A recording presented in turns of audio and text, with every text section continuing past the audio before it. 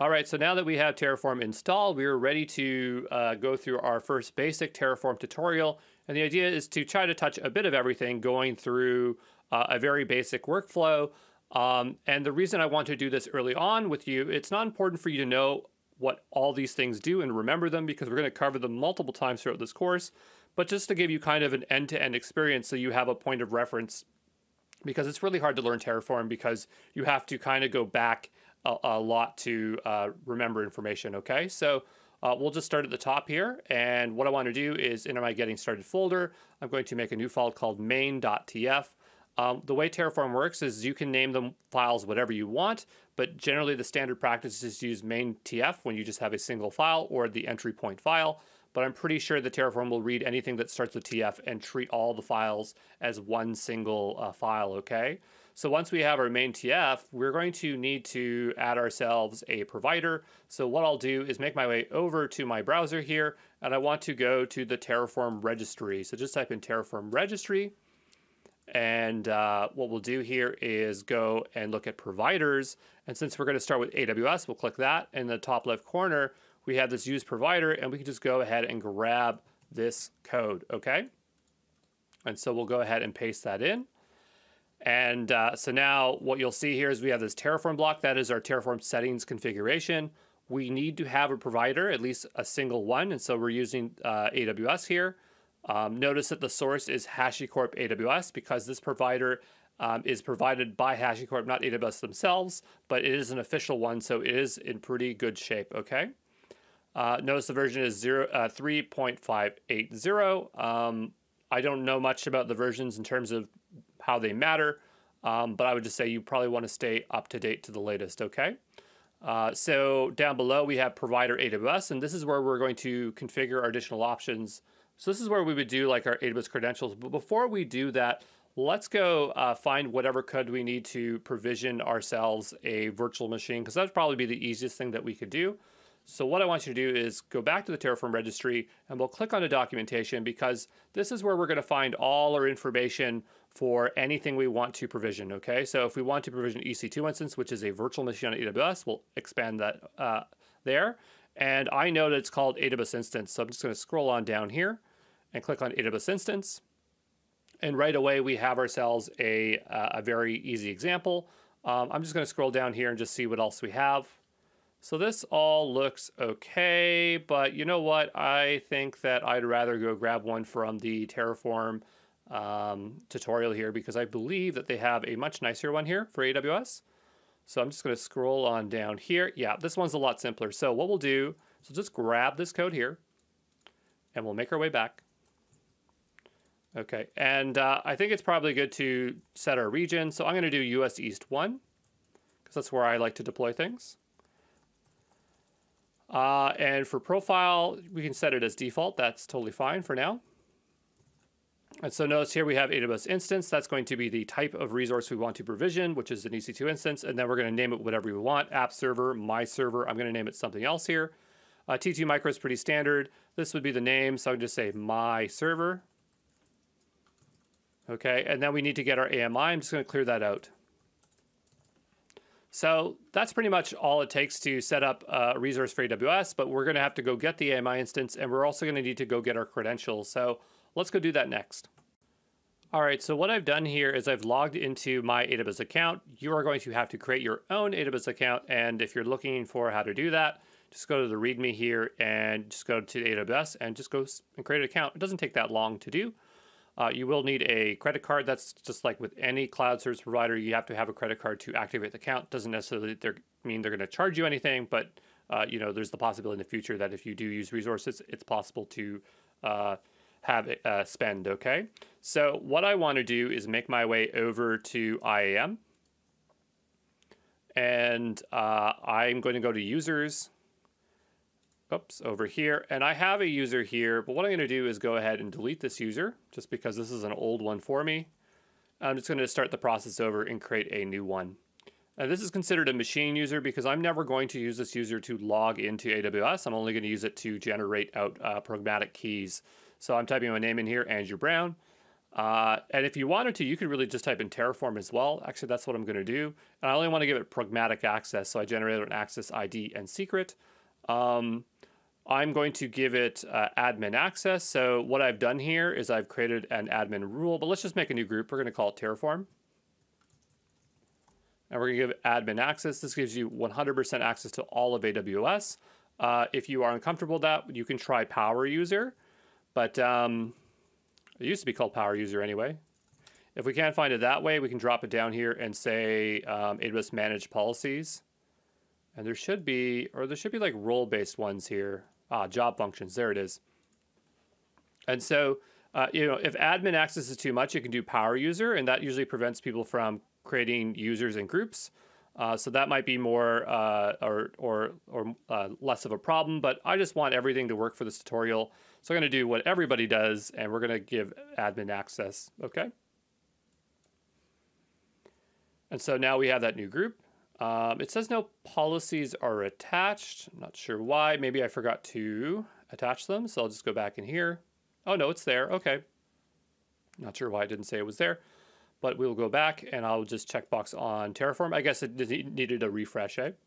And we'll just hit next, create user. And so now I have an access ID and secret. So this is going to vanish after I leave this page. So I want to leave it open. And what I'll do is go down below here. And I'm going to open up my AWS credentials. So I'm not sure how to open this in VS Code. So I'm just going to type in vi or vim. And I'm going to go to tilde, that's your home directory, /.aws. And this is going to be in credentials. Okay. And so here I can add that. So we want to have a default profile. So I'll make square braces, type in default, and then I need to put in these keys. So I don't remember, I mean, it should be just like AWS, key something, but I always forget what it is. So what we'll do is just look it up, say AWS credentials. And it should just tell us here, there they are. So this is generally what we're looking for. So I'll just copy that.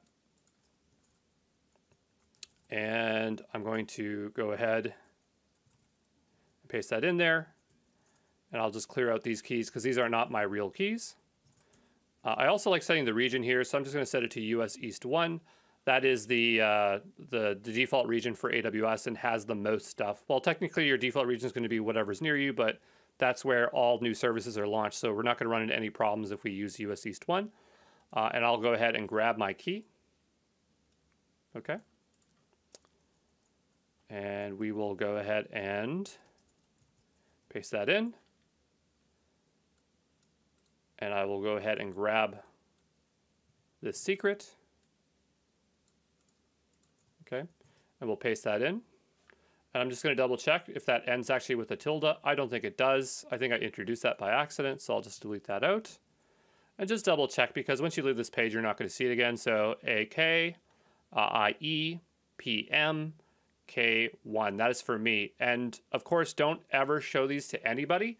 For me, I will be regenerating these. So by the time this is published, you won't have these and you can't compromise my sandbox account, which wouldn't be a big deal anyway. So I'm just going to go ahead and save this file, and probably be smart to have the AWS CLI installed. So if you're wondering about that, AWS CLI, I already have it installed on this machine, but let's go take a look.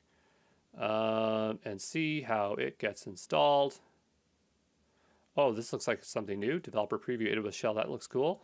AWS CLI install. Oh, it's over here. So download, unzip, and then run the Linux installer. So if we wanted to do it for Linux, I'd go in here, and I would just go ahead and start grabbing this stuff. So we'll just go and curl that file. It's probably a good idea to install the CLI here.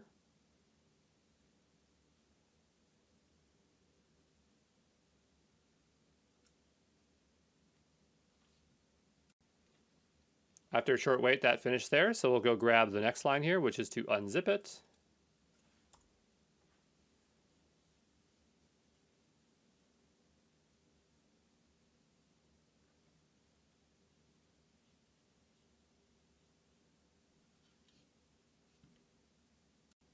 All right, so after waiting a little while there, it finally unzipped, and so we can go ahead and run the last command, which is sudo period AWS install. And so that shouldn't take too long.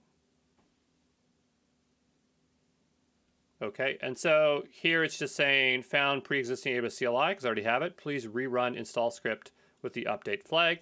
So you would not have to do this, but I'm going to do this because you know, I'm just trying to get it up to date so that I'm on the latest while doing this tutorial with you. We'll just give it a second to see if it executes there. I think we'll just wait. Okay, great. So now it is using the latest. So if I just type in AWS version, I have 2.2.38. What I will also do is just go ahead and delete this zip here that it placed in my directory, and also this AWS directory, just to make sure that it's working if I delete it. Just assuming that it didn't install it in this directory here. And it's, I mean, it does say it's in user local bin, but just as a sanity check there, okay? So we'll type in version again. Okay, great. And so now what we'll do is just type in AWS S3 list just to see if there's anything there. So it has an issue. Let's just type in AWS, I think it's AWS credentials to authenticate. I haven't done it in a while, so let's just take a look at what we can do to check that out. Because we did set up the credentials file, but sometimes you might have to run a command here. So I'm just going to find that. Okay, I'll be back in a second. All right, so I didn't have to look far. I just went to configuring to configuration basis. It's AWS configure, not credentials. I'm not configuring new CLIs all the time here. So what we'll do is just type in AWS configure. And so here it has that key. I still have my my IAM open here, so it's IE, so that is correct. And then that is /YH, that looks correct. Default region is US East, yes. Default output, you know, JSON sounds good to me. So, you know, if I do AWS S3 list, that should work.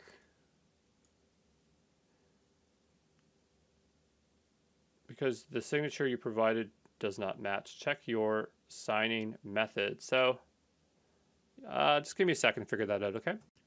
All right, so I just tried another command that I know that should just work, and it's just saying that they're not valid access credentials. So if it's having problems with those, then that generally means that we need to go and fix our credentials. So maybe there's like a hidden character we pasted by accident or something. You might not be having this problem, but I'm just going to go ahead and double check. So what I'll do is go back over here, and I'm going to go back to my users, or IAM. And we will go to users, and we will go into Terraform here, and we will go to our security credentials. I'm going to delete those ones because you have to deactivate them first, and then I'm going to delete it. And we'll create new ones. We'll give this another go.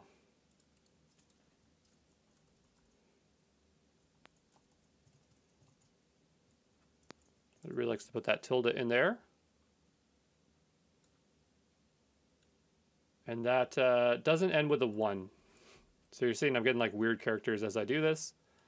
But just double check to make sure they are correct.